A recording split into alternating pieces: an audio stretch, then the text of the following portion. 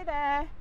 I am on the beach and I've had my birthday and I've had my son visit and I've had such a wonderful few days, but I was chomping at the bit to get down to the beach again, and we've been looking at St Michael's Mount, and they're filming the prequel to Game of Thrones and it's called House of Dragon. And there's been smoke coming off the mount today. I've got a few pictures, I might be able to include them in this video. Anyway, while I'm here, I'm going to pull a card from my messages from the Mermaids Oracle deck.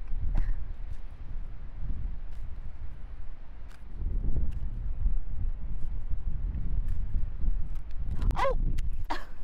Waiting! This mermaid doesn't really want to wait around, and basically this is about waiting for something to happen. And I know we're here at the beach and we're literally waiting for more smoke to happen on the mount, but it's about waiting for anything in your life. If you feel like it's going to happen, something's coming, and how do we spend this time waiting? What do we do? And I know my hair's going everywhere, but you know what, that's part of being in nature. So I just don't want to eat my hair. So yeah, waiting for your ship to come in. Is your ship coming in?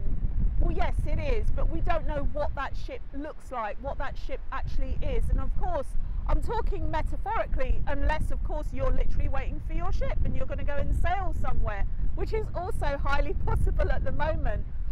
So work out, if you don't already know, what it is that you're waiting for, and then find a way to not eat your hair, and find a way to wait with grace and to wait with gratitude and a positive expectation for what you know you deserve and for what you know is coming your way.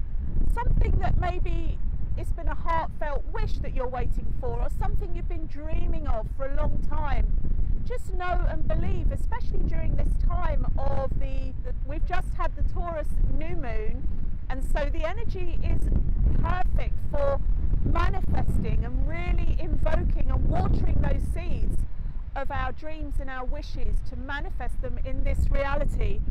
So while we're waiting, use your time wisely and creatively and make the most of every precious moment, and then you'll find that your waiting is just gone and you'll already find yourself in the moment where you are actually receiving your dreams and wishes and what it is that you're waiting for.